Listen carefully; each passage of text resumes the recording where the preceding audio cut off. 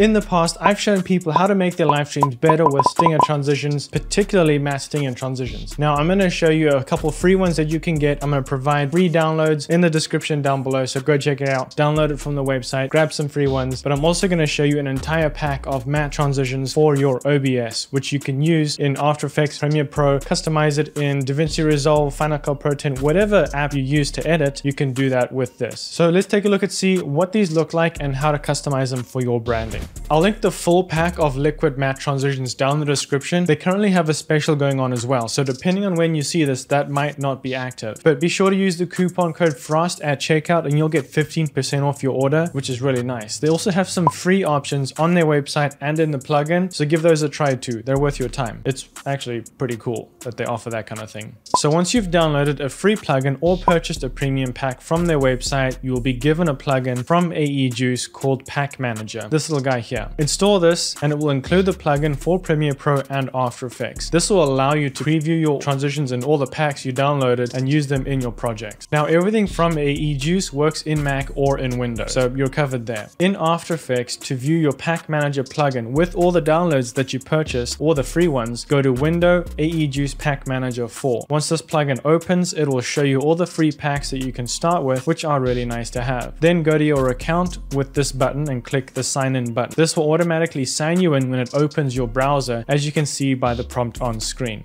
And then you're in and ready to create with all the packs that you purchased. And the same process goes for Premiere Pro. Go to Window, Extensions, AE Juice Pack Manager 4.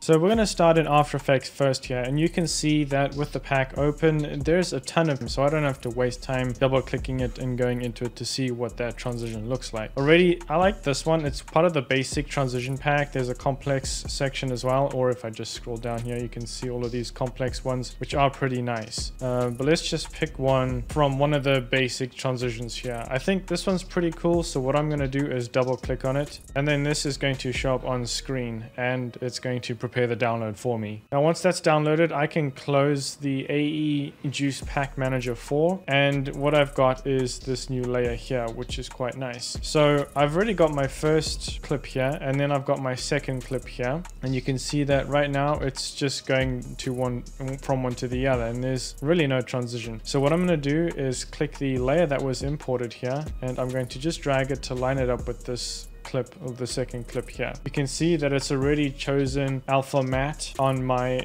second shot here, the shot that it's directly above, and this layer is currently hidden because it's going to act as a track matte. So if I go ahead and play this, you'll see the transition happen.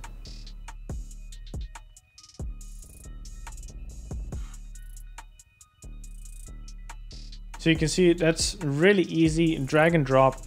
It's so quick. I mean, just to show you how easy it is in Premiere Pro, I've got the same situation here. Let's go ahead and pick a more complex one. Let's just choose this one. I'm going to drag and drop it onto my sequence that I have here, or I can double click it, either way. And once that's imported, I can again go ahead and close the AE Juice Pack Manager. I'm going to drag it onto the third layer here, the third video layer. Again, I've got my first video layer and my second video layer that I want to transition into. Now what I do is with my second clip here, the one I transitioned to, I'm going to overlay it on the top of my first clip, and it's going to be the same duration here as the transition. So then what I'm also going to do is go to the effects tab here, and I'm going to type in track matte key. I'll apply this effect to that video layer, and then what I'm going to do is in the effects here, I'm going to choose video 3, because it's targeting this track matte layer here. So if I go ahead and play it, it's going to use that as a track matte, and it's going to transition to the next clip. So this is extremely easy and very straightforward and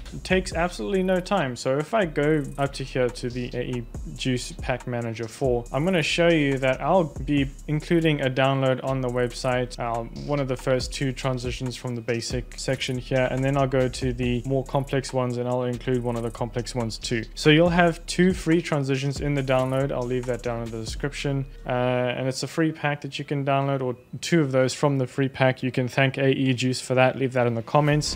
Now remember, you can download those down in the description. Also, you can get the full pack on aejuice.com. That link is down below. Use the coupon FROST at checkout for 15% your order, and you can even get the full pack at a huge discount, which is really nice. Now remember, you can use these for your OBS streaming, for your live streams, which is really nice. And I do have videos videos in the top right if you want to learn how to set those up for your live streams using matte, sting, and transitions. Thank you so much for watching. I'll see you next time, but until then, make something great.